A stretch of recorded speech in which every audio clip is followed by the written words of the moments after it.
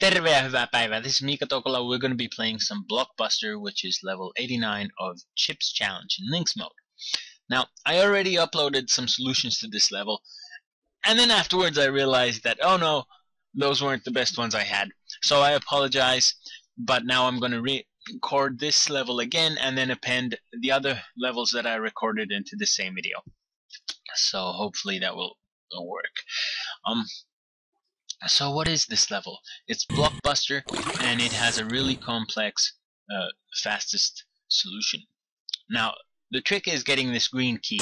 In MS, you can get a block stuck on this ice tile here by using slide delay. When you push the block onto the ice, it pauses for a moment, and another block can arrive on this tile, and then the block is stuck on this tile, and Chip can reach the green key from below.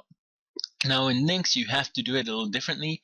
You have to use block slapping. Walking down here, and you block slap a block here just as another block comes and gets on this tile. And that way you can reach the green key a little quicker. Now previously what I did wrong in this solution, actually the solution that's here, is that here I pushed this block right there. You can see some Lynx block echo there, and then here I spent too much time getting the next block here. In MS, what you can do is you get two of the blocks bouncing like this, and then you just time it right. So but in Lynx it's really hard to get it right. So I had an idea of not doing it exactly like that, but let's see if you can get a different pattern for the bouncing blocks. But still Chip is killed. So this was a different idea. Let's see if this, and what if we had these two blocks here, and now we could use block slapping to get this first block here.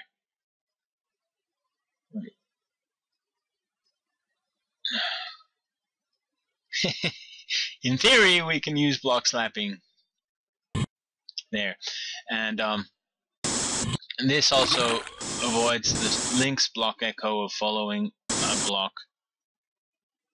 Oh, this isn't easy still. No. Ouch.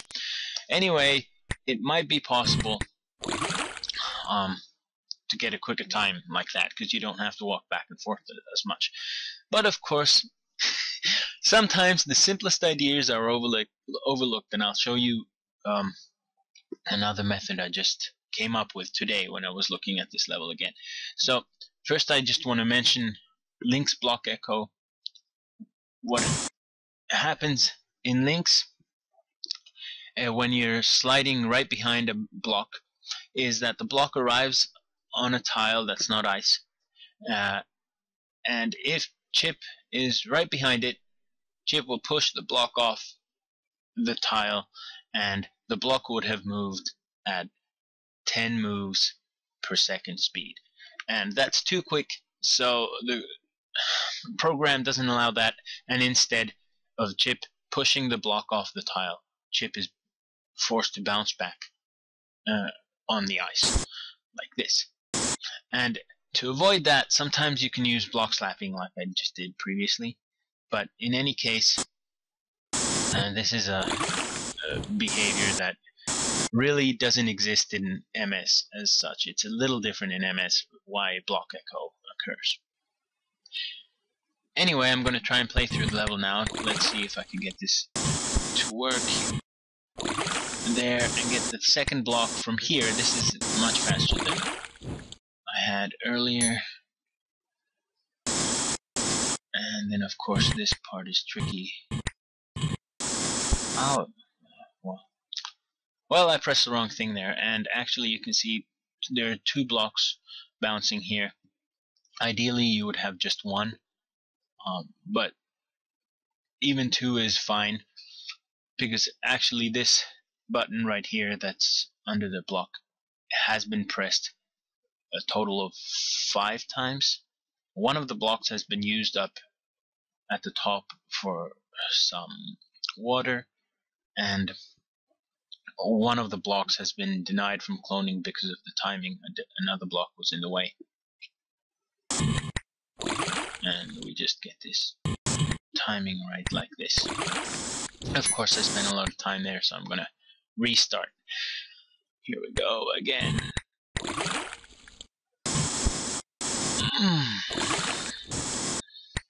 Second block.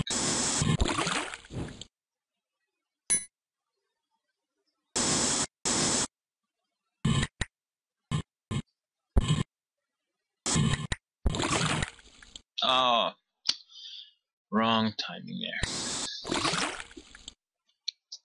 Let's get this cursor out of the way too. And try again.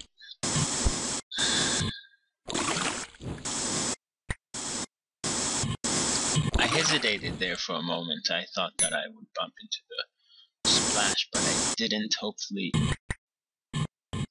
that won't matter. Here we go. We should be okay. Let's see if we can just dodge all of these. Here we can run as quick as we can. And then on the other ones we do have to wait.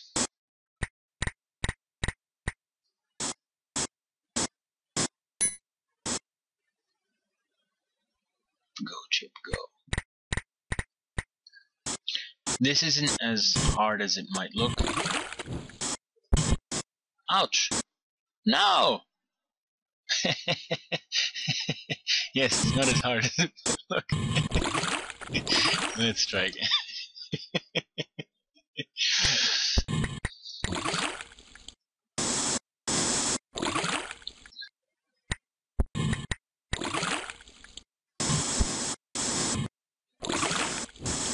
And then for the second block, to get the red key before coming back down for more timing trickiness.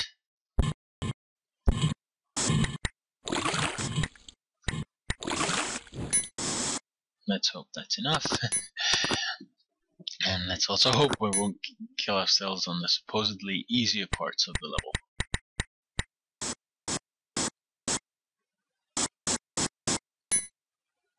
Here we go. After I'm done with this level, I'll go back to the recording I already did on the other levels for this episode.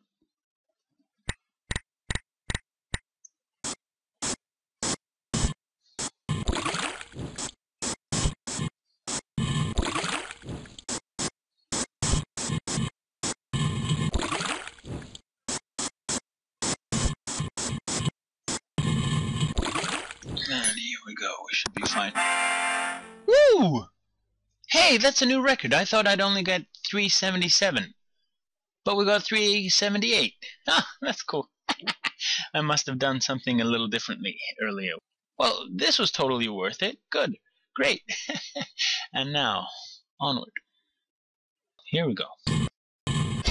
Yes.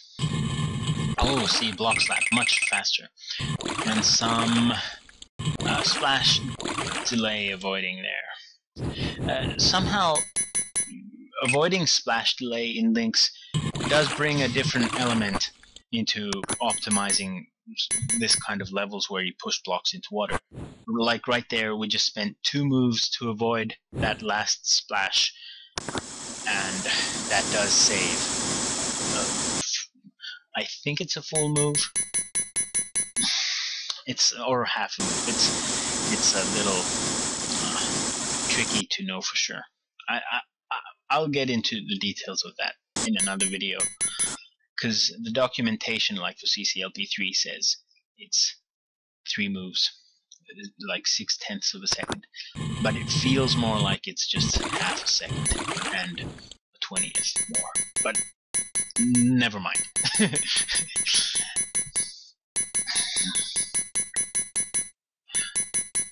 And here we go, collecting chips.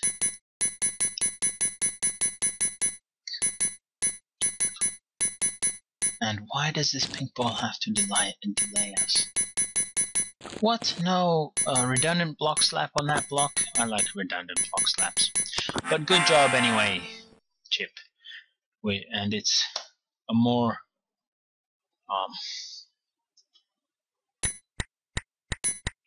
well, that's what the level said. And Jumping Swarm. And you'll notice in Lynx only 16 walkers clone, and making this a much easier level than in MS. Like back in the day when people were complaining about levels, which ones were the hardest in the whole set, they would be saying Jumping Swarm is one of the hardest. Because in MS, if you take too much time, it really does become hard. Even though, theoretically, you can almost survive like 5-6 minutes on this thing. And in Lynx, at least, you can.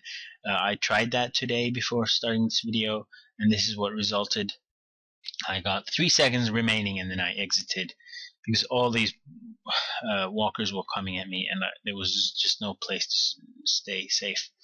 And I'm sure that there is a way to solve this in even just 0 seconds left on the clock in Lynx, which is possible. In MS, it's not. And in and slow-mo is another level that might be hard to solve with very little time left on the clock. Anyway, let's get back to our next level, Vortex. Now, I say this about every level, but this is an interesting level to optimize and to play. The interesting bit about this was how to deal with this walker, because the random seeds in Lynx for the walkers are always the same, but you can influence them by how you allow them to move. If you have blocks that can push against them, or like in this level, you open walls for them to move differently, and you can just try all the different approaches and to see which way the walker might give you the best path. In MS, of course, you can just plan your path almost as if there were no walkers, and then just try it 300,000 times until the walkers decide to agree with you that it's possible. And on to Roadsign. It's been a while since I've played this in Lynx. However, only recently I played it in MS to get the bold, and so I have a different perspective on this level than the other ones, which I have usually played after the MS solution.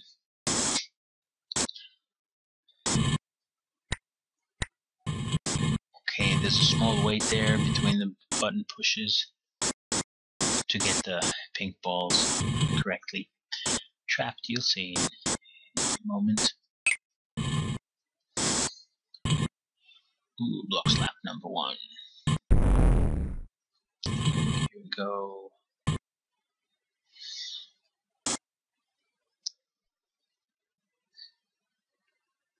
And all the pink balls. Amen. Here we go. Get a chip. 2 more chips left. How many blocks left? Oh, it's quicker to go this way. And this way. What, no block slapping? Oh yeah, there we go. It's pretty rare actually that pushing just a single block slapping actually helps, because most of the time it's just like you save a back and forth movement, and when pushing a single block, you don't usually have to do back and forth movements. But like in that case, right? Oh, that was cool. You can save some time because of the walls surrounding the blocks. avoiding the splash delay by clearing the dirt later. And surprisingly, there's only like 5 seconds between bold route score, the best score on this level in Lynx and in MS, because like for me it was surprising because the level does have quite a bit of boosting in MS.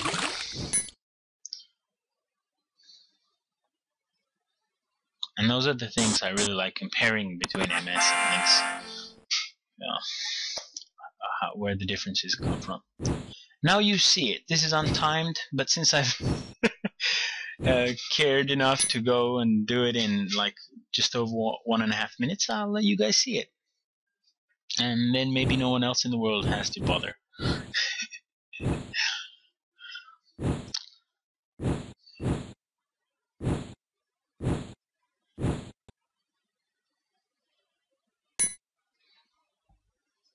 Dead air.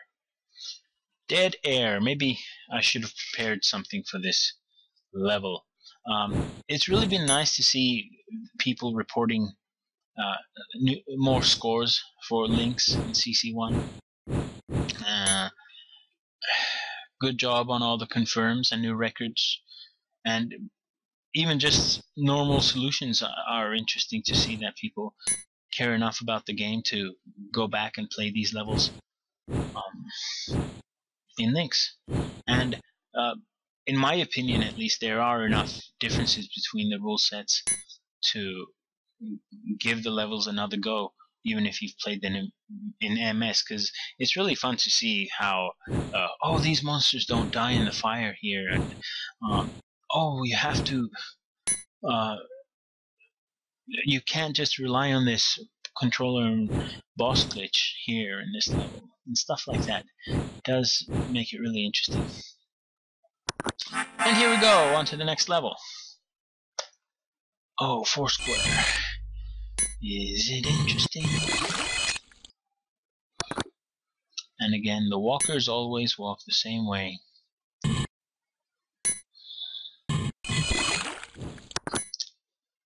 Good old reliable.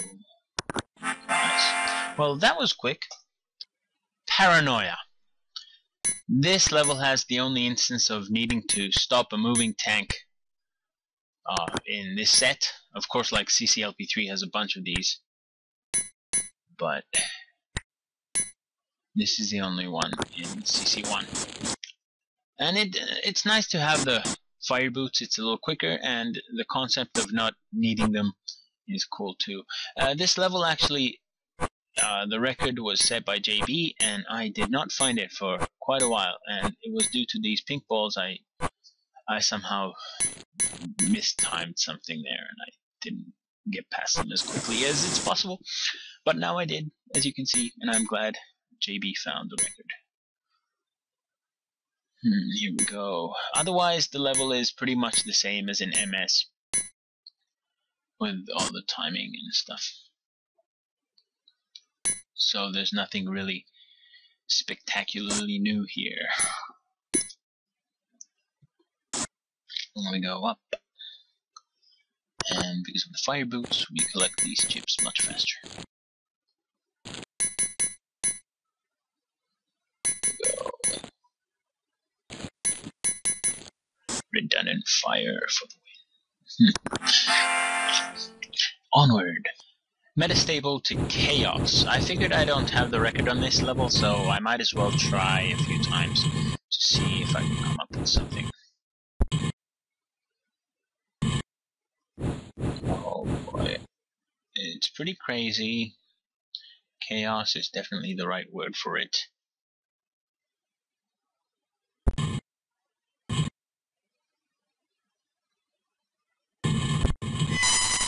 Ah, no, nothing. I'm feeling a little bit of a lag because I'm recording and playing at the same time. Ooh. Maybe if I take the block this way. Ouch.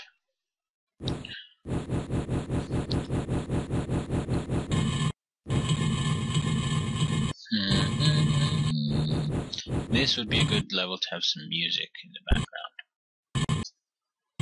I'm pausing the game so I get a better understanding of what the bugs are about to do.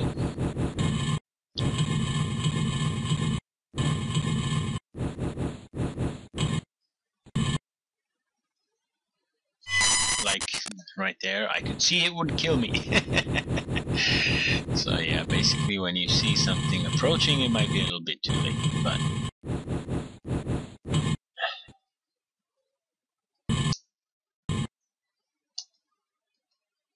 let's wait here for a while, see what happens.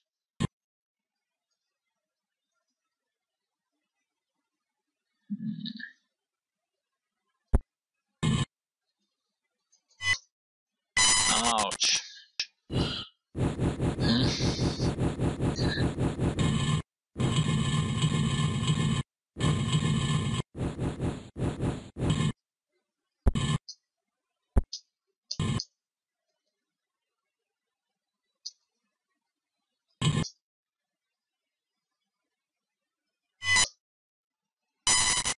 Okay, that was a little different.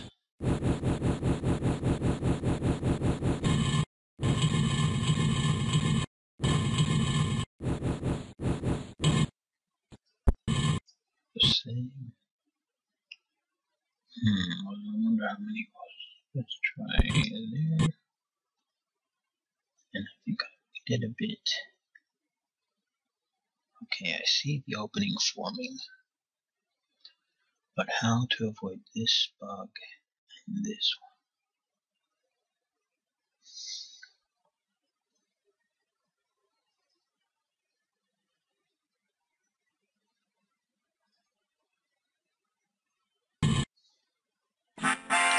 There we go. Okay, that was nice. Perhaps I should try again.